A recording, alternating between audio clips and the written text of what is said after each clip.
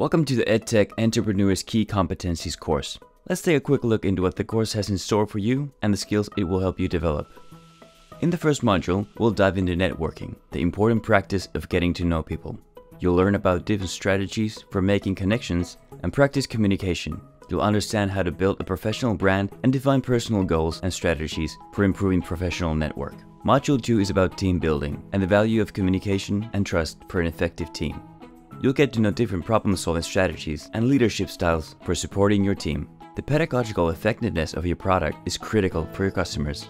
In Module 3, you will learn how to reach the desired learning goals by utilizing learning design principles. We'll also explore how human-centered design can be applied when designing EdTech products. In Module 4, you will learn how to use the business model canvas to model and visualize your business.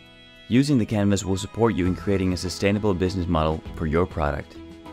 Module 5 is about community building as a sales strategy and understanding the concept of customer engagement and different sales techniques.